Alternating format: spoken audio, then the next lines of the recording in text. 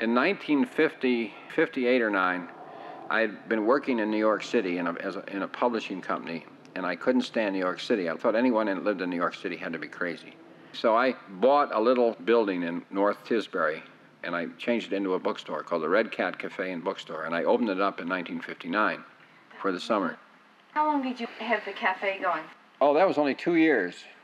And what was that like? Who would come? Oh, Leonard Bernstein, Catherine Cornell, and their crowd, Lillian Hellman. And a lot of people, I wasn't that sophisticated then to get the names. I know Mark Blitzstein was there. He was a genius composer. People that were in the arts and in music and writing. It was such an out-of-the-way place, and you could bring your own liquor, and the food was delicious. We only had one meal, which was a lobster dinner with chowder, lobster, corn on the cob, salad, Humphrey's rolls, and Humphrey's homemade pies. All that for $3.95 a plate. We did keep hamburger in the icebox so that if somebody couldn't eat lobster, then we cook them a hamburger. And who did the cooking? You? My sister, she just took over the kitchen. And I was there. I was sort of the maitre d'. I greeted people. If there was any waiting, if people had to wait for tables, I took them up to my apartment upstairs and gave them drinks, plied them with drinks. They literally ate in a bookstore, surrounded by books.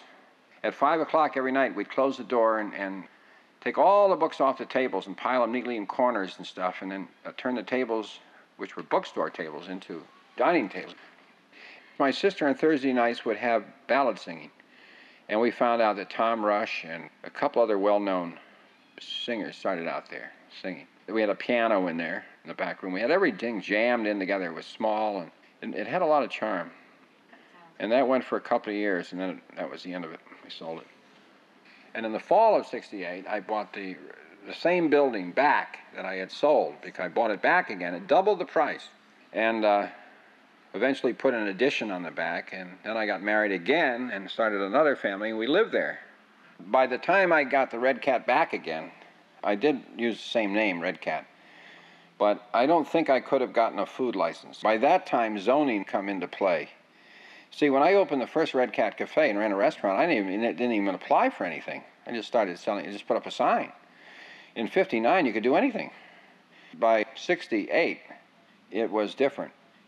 I spent an awful lot of money on stock, and I amazed my one competitor, who was David Hugo, of the Bunch of Grapes. And Hugo's Bunch of Grapes wasn't open in the winter, so the philosophy was we would be an all-year-round bookstore. We would service the island people, and we stocked any book we could find written by anybody that had any connection to Martha's Vineyard. That was one little trick we had. And then we stocked bestsellers and all normal books too, but I had a huge stock in there. And then David Hugo pepped up a little bit because he realized people were coming to my place. And then he stayed open year-round, and of course Vineyard Haven is centrally located, and little by little he began to get back his customers. And then he sold out to the Nelsons. And the new Bunch of Grapes is a swell store. There was no way I could compete with that. And I realized that it was pointless to stay open in the winter. I mean, it was one of these romantic gestures again, sit there and have interesting conversations over a few drinks and just chit-chat with nice people all winter long, sort of a drop-in center. Anyone who's a writer or artist in the vineyard could come in and have a drink. But it just didn't work out. Well, you used to have wonderful author parties there. Yeah, but they were terrific. Everybody loved those things. I loved them, but they were expensive, and I didn't sell that many books. And but we had some wild parties there, especially the first couple of years when it was still a novelty. I mean, people would stay there way into the dark night, not wanting to go home, and awful lot of liquor. Also, I bought myself a schooner, an old beat-up Gloucester schooner. The idea then was to sail the schooner to the Bahamas in the winter and live on the boat and run the bookstore in the summer. It was just too complicated. So I sold the schooner and then eventually sold the bookstore because it was losing money. But a lot of people try it, and it's an awful lot of fun.